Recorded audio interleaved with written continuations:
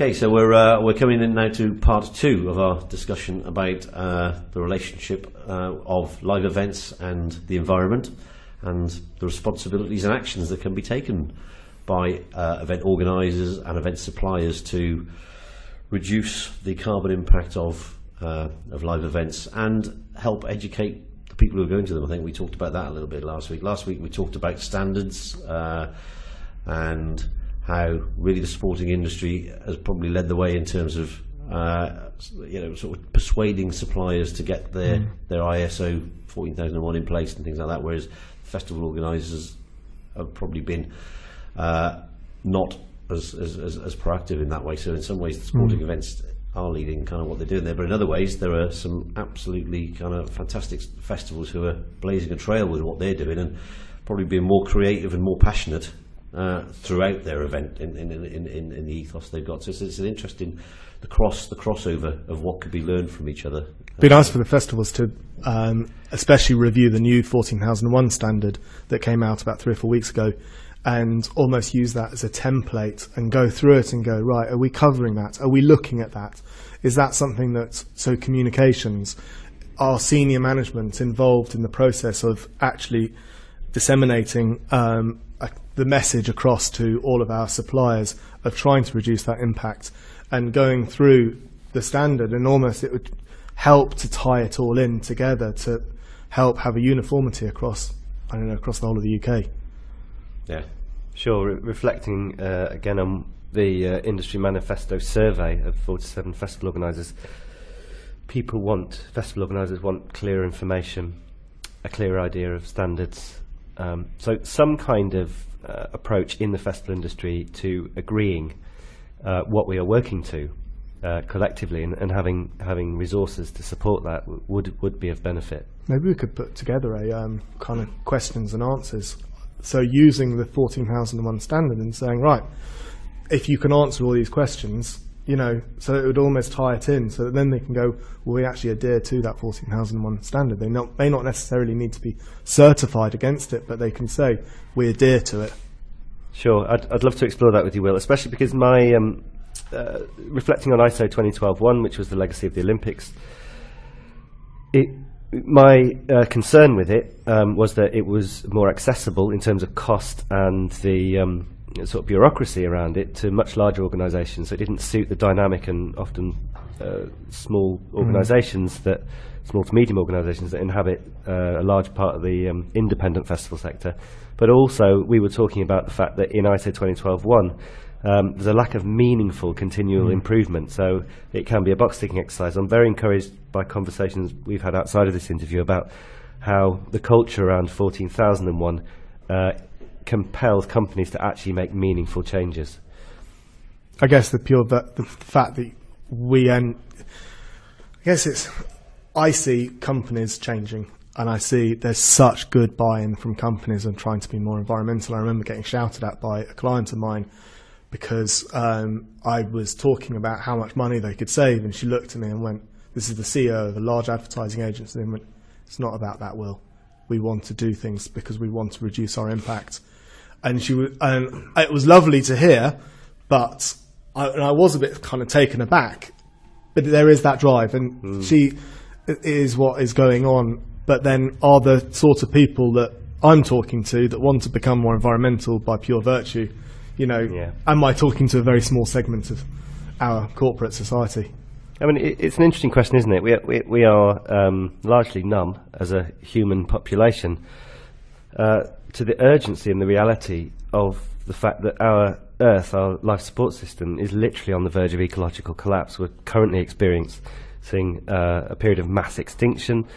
Rainforests are disappearing at a phenomenal rate. The ice caps are melting. We've overfished the oceans to the point where most feedstocks are collapsing. 40% of the Earth's surface is covered in cattle, and we've all heard these facts time and time again. But that sense of urgency that we actually need to do something is still sort of lacking in business sectors. And we've watched 2 decades worth of international politicians achieving nothing, no meaningful progress whatsoever, apart from avoidance of any legally binding targets. So we can't look to our political leaders or even leaders in the most business sectors to create this change. And so I'm really passionate and very clear that every person listening to this podcast, every person in their daily lives, every person with influence on decision making in their businesses, we have to do this now. And look, and Meat Free Monday Yeah. is something that we ask a lot of our clients to do. And it's such a simple thing. It's just, just don't eat meat once a Yeah. week.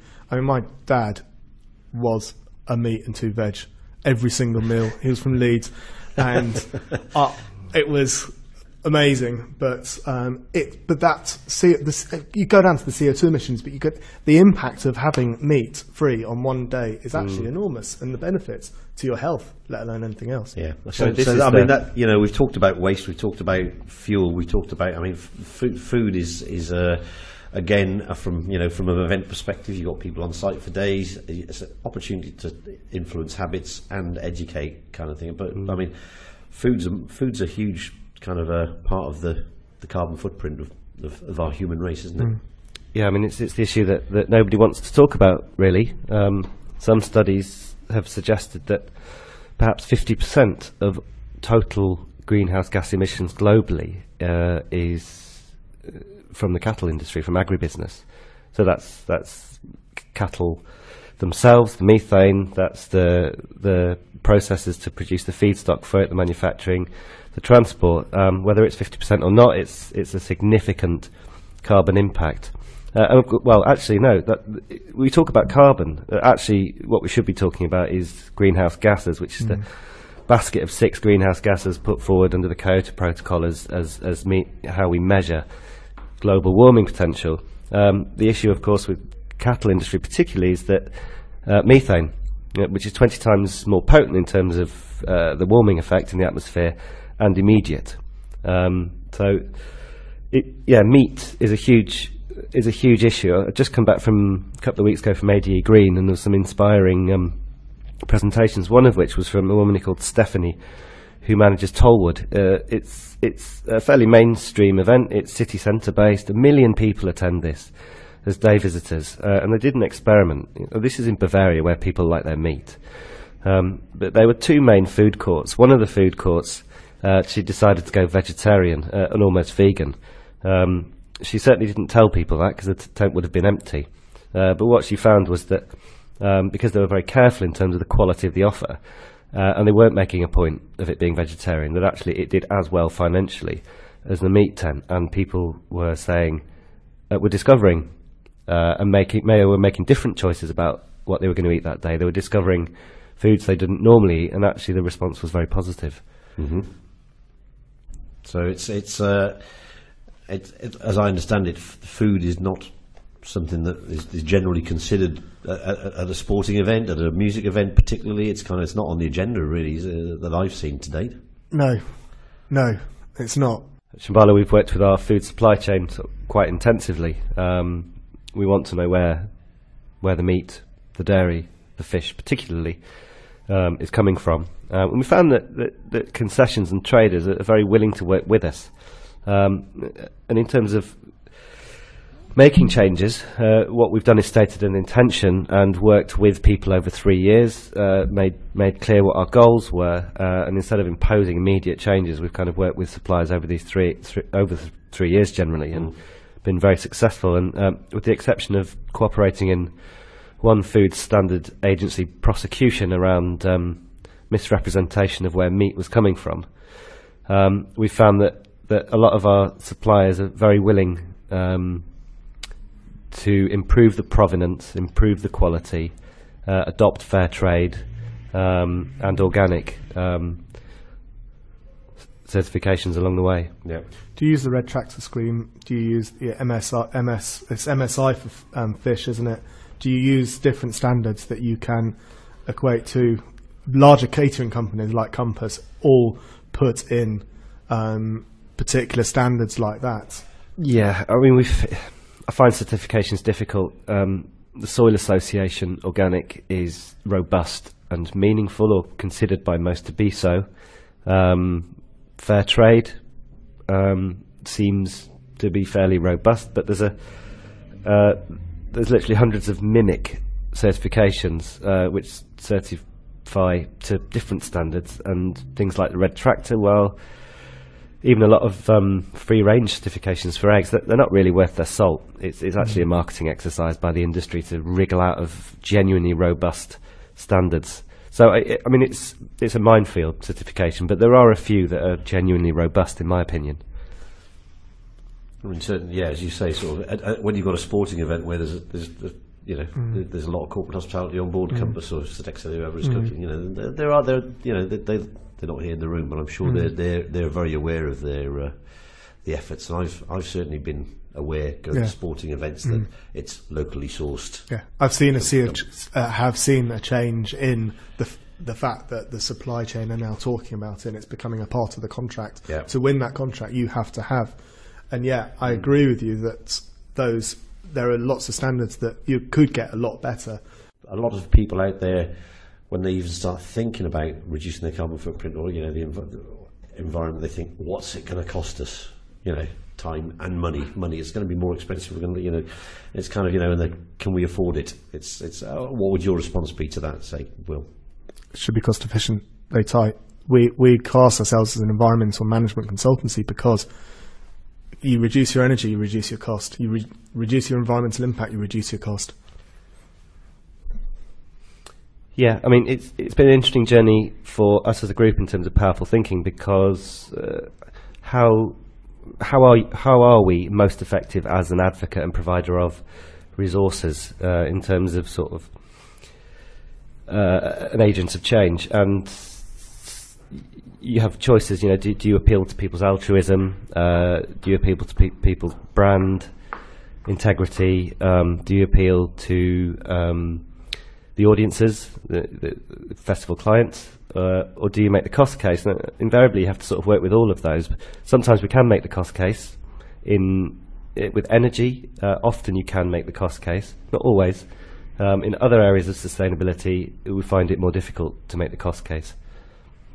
And then it becomes it becomes back to the all the more philosophical argument, then, doesn't it? It's if we don't pay for that, what is the ultimate cost? And that brings it back to why you guys are doing this. It's that kind of it is that passion versus cynicism kind of thing, isn't it? There's a lot of people out there going. I guess it depends on the size, doesn't it? It really does depend on the size. The larger you are, the more cost efficient it is. It's and I think it's kind of with the events marketplace, music and sport, it can play a very important kind of role, if you like, in changing people's mindsets in wider society. As you say, you was it 3.1 million visitors to summer festivals. It's kind of how do you feel? Is it that passion that clearly you two have both got, and that is there in the industry to help educate people and get those habits into them? I'm hugely excited by the potential role that festivals can play. We have captive audiences. Our audiences absolutely love the experiences we have. We have the opportunity to inspire people, and for those 3 days we have the opportunity to normalise and give people a very positive experience of living in a slightly different way. Now, I'm not personally an advocate that every festival in this country should suddenly become a green activist, but I think that by embedding good practice in our organisations and talking about the way we do things and continuing to provide creative and musical inspiring experiences, people carry ideas which are going to help us move towards a positive future away with them from our events. And I think that the role we can play is quite profound there in society. I think we can punch much bigger than our weight in terms of behaviour change than larger industries. Yeah. But similar with sport, I guess, isn't it? You've got very much a lot of people having a very positive experience watching something they want to be part of. And except the nice thing about festivals is that you could almost be more wacky in your behaviour change. You've got more of the out of the box thinking of, well, let's just do this because it will get people thinking in this way. With a sporting event, it is quite corporate, and it is very much you've got a particular standard you've got to adhere to because your client wants you to have that exact red carpet or that exact green carpet. So there is an element of that. I mean, but interestingly, one of the other areas that has significant carbon impact on with any event is the transport. How you get in your 140,000 people in and out of the Ryder Cup, or your bigger festivals, as you say, and it's kind of. From what I saw at something like the Ryder Cup, there were a lot of people who were parking their BMWs and getting on double-decker buses who probably haven't been on a bus for God knows how long. In all seriousness, you're changing people's habits and going, hey, we're going to put 50-odd people on a bus at a time to get you in and out efficiently. And it's saved having a 5-mile trail of cars with their engines going. So it's that kind of, and likewise for festivals, it's how people get there and back is very important, isn't it, Chris? We find that for a typical festival, if you look at the carbon impact, well, first of all, we generally look at the on-site or operational impacts when we're considering a carbon footprint. So that's everything that the organisation, the festival itself, is directly responsible for in terms of what happens on that site. That does include supply chain in terms of transport, contractor transport, supply. But if you look at the extended footprint in geek language, or the festival-related impacts, we find that for a typical festival, 70% will be travel, audience travel, and 30% will be the festival itself. So it's certainly an area of significance that we can influence. And it is that if people get used to car sharing, get used to getting on buses to think, and actually being encouraged to do it, I think that which you can do through price breaks, or there's all sorts of ways that an organisation, or just, hey, we haven't got a car park, you're getting on a bus 15 miles away, and that's going to, because of that 70% of carbon footprint, are festivals chosen geographically, or do you think there will be a move to, right, we'll move this festival, so Shambhala, to a more transport-friendly hub, so that, I mean, I don't know, I was just thinking about what you were saying. I think currently that wouldn't be the primary motivator of site choice, but I think, obviously the role of transport varies. Like Reading and Leeds, for instance, is more city-based, and they all receive, and it's a younger demographic, they'll receive the majority of their audience through public transport, so they've got a great footprint. A more rural festival will have a more significant transport emissions footprint. But Glastonbury is a fantastic example, because they've, since 2011, I think, they've run the Green Travellers scheme, and I believe, don't quote me on this, that now more than 50% of the entire audience of Glastonbury arrive not in private cars, which for a festival of that scale, which is rural, is a fantastic achievement. We've just been gate crashed. No. Very good. Yeah. No, it is a fantastic achievement. So I think, as I said, the organisers can do a lot to if the transport management is if you sat in that queue for Glastonbury, though, you wouldn't want us to do it again. Speaking from experience there, is it? Yeah. Good. I'm thinking we're kind of going to wrap things up fairly shortly, but I don't know whether there's anything else in particular that... In terms of transport, we have recognised the significance of transport emissions through co-founding a project, an initiative called Energy Revolution. And the idea is that at point of sale, the audience is able to balance, we don't say offset, we don't think that's sort of scientifically correct, are able to balance their travel emissions by making a small donation toward the project. The project is focused on investing into renewable energy. So what we're saying is priority one is always reducing impacts, but for unavoidable impacts, there is something positive we can do. We can actively take part in changing our national and international infrastructure from fossil-based to renewable, which absolutely needs to happen. All the UN reports are saying that this is imperative. So that's been launched by 10 festivals last year and is reaching out and engaging with audiences around this issue. But we're also talking to the supply chain and to artist representatives about how we might work with those constituencies to tackle travel impacts. And those donations are going to go to non-renewable energy. That's a renewable energy creation. Yeah, what we're doing is creating, effectively crowdsourcing an investment fund in renewables.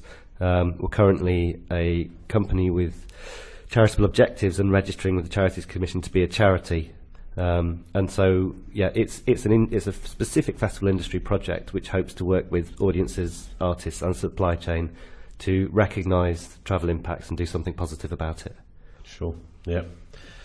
From your side, Will, you're dealing with, we talked about the supply side of it, and you've also talked about, obviously, and we've seen sporting organisations being really responsible for they're aware of what they can do and make a difference, kind of thing. It's I mean, in kind of wrapping up, do you think there's a long way for the sports industry to go? And if you're a supplier in that sort of sector, whether it be sport or music, what would your advice be, sort of? For the positive side of me would say that I think we're on a really good journey, and I think that we are quite environmental, but quite frankly, we've got an awfully long way to go. We can think about so many ways of reducing our impact through energy, through transport, and the way that we manage these sporting events, and the way that we design our tents. Why aren't we looking at the way that our tents are designed? What sort of air conditioning are we using? Do we need to have as much air conditioning? What about the throughput from air? Are we taking into the geographical locations into consideration? You know, there's so much more we could actually do, and I think we're just it's icing on the cake at the moment of reducing our waste, and I don't know, there is so much more we can do. So if someone's out there and they're listening and they think, I want to get on board with this, whether it be an organiser or a supplier who's thinking, yeah, okay, I'd like to get this ISO standard and do my bit. Can you just tell the listeners how they can reach you both, and to get copies of your new report, or reach you for advice on ISO? Yeah, just so come to our website, www.greenelement.co.uk, and contact details are on that, info@greenelement.co.uk. And I'll just give you as much information as I can in order to help you reduce your impact and implement an ISO 14001, 2012 one, be it what you want, but ultimately we'll help you reduce your impact. Yeah, yeah, there's a wealth of free to use resources, case studies, a fuel tool if you want to have a look at how you compare to industry average in terms of how much fuel you use. The industry average is 0.6 litres per person per day, by the way. You've got some great stats, Chris. Oh God, my head's absolutely full of them. And there's the Power Behind Festivals guide, which is due for a revision in February. And as you say, most importantly at this stage, the show must go on. Report for download at www.powerful/thinking.org.uk. Thanks very much. Thank you. Chris, Will, it's been a very engaging conversation. Thank you very much for your time. Thank you.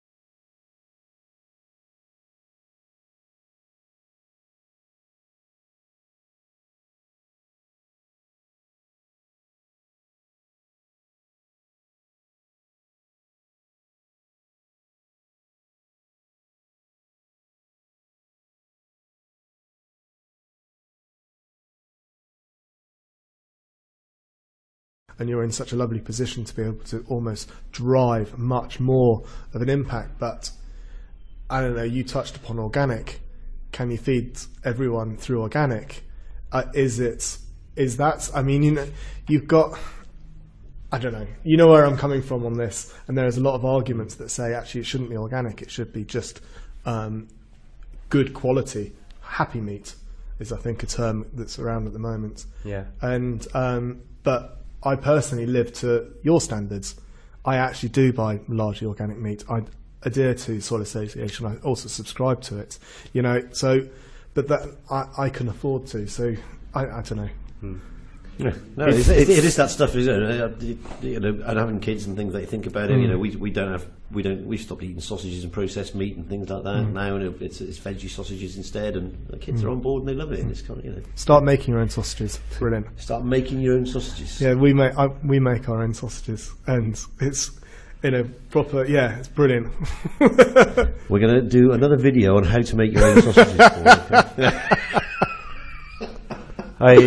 I mean, it's complex and emotive, isn't it? Food. I agree with you, Will, that to know your suppliers, I think that's it, isn't it? to source locally, and to look at standards around animal welfare, and to look at the quality of your produce are all things that we should be focusing on. I think that's a great place for us to wrap up and go down and get ourselves some food. Okay, perfect. Thank you very much, Chris. Thank you very much, Will. It's been Thanks a very pleasure. much for inviting And us. Thank you, let's, Graham. let's hope that we're sitting down in a year's time when you've got your 100 festivals signed up, Chris, and we can start seeing some differences being made. I hope so. Good luck. Good luck. Thank you very much. Happy with that? Yeah. Do you know what? We got some good information across there, gents. I was so close to saying, I can't believe you're wearing the same T-shirt. Week two. Week two. Oh, Here we are in week two. That's why I started smiling at the beginning of it. I was like, I so want to say that, because let's face it, everyone's going to notice that I'm wearing the same shirt. brilliant. Good spot. Yeah. I'll just stop recording now.